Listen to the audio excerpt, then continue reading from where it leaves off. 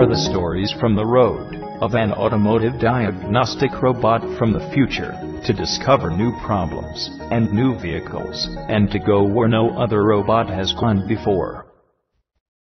Robo Tech was called to a shop with a complaint of misfire on the Ford F150 truck with a 5.4-liter engine.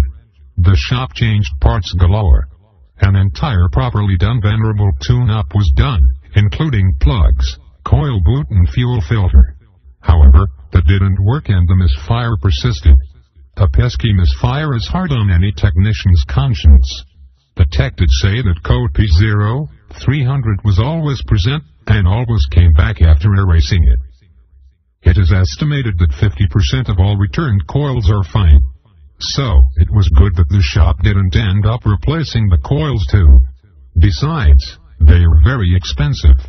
I started my diagnostics by eliminating the basics. Never forget the basics.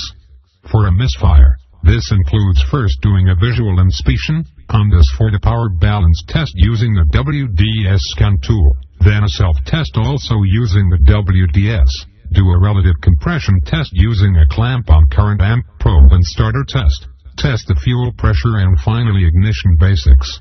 Since the shop had done a complete tune-up, secondary ignition testing was not needed, unless there were defective spark plugs. But let's not jump the gun and assume defective parts. After doing a relative compression test using the clamp on amp probe, which I've mentioned elsewhere on other videos, I concluded that the engine was sound, with no mechanical problems. So, was this a coil issue or a clogged injector, as in a fuel problem? An injector leak down test was time-consuming, and a faster way to do it was using an accurate electronic transducer, which I didn't have at the moment. So, I decided to rely on a little-known test found in the WDS Ford factory OEM scanner called oscilloscope detailed signal analysis. This, however, was a sight to see. The WDS is Ford's factory tool together with a VCM module.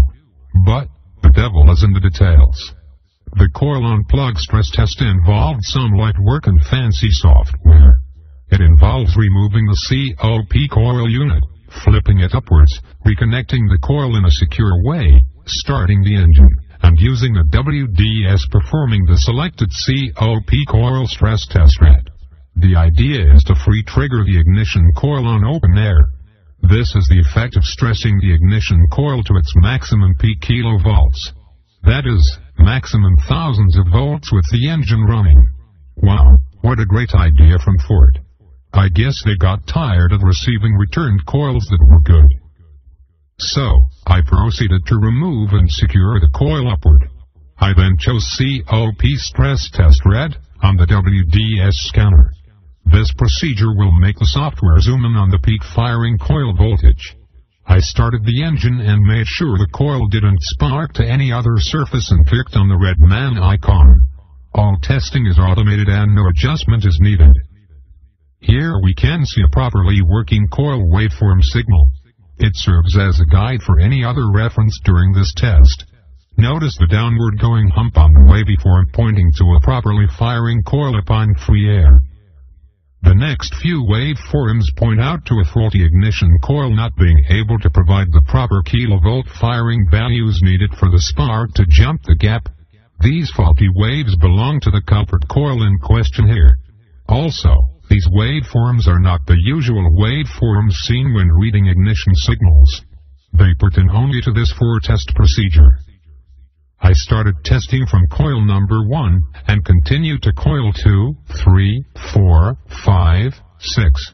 Then as soon as I got to coil 7, that did it. The skewed waveform was very clear. Coil number 7 was faulty, but it did not seem that way at first glance. The actual coil spark was nice and clear and had the ability to jump an inch worth of air gap, which is normally the rule of thumb used for coils. This case was a real eye-opener and goes to show you the difficulties in diagnosing modern coil-on-plug systems. The engines are crampier, the voltages are higher, and the technology much more complex. Thank God Robo Tech is here to rescue its customers and save the day and Ford this little-known Ford-specific code.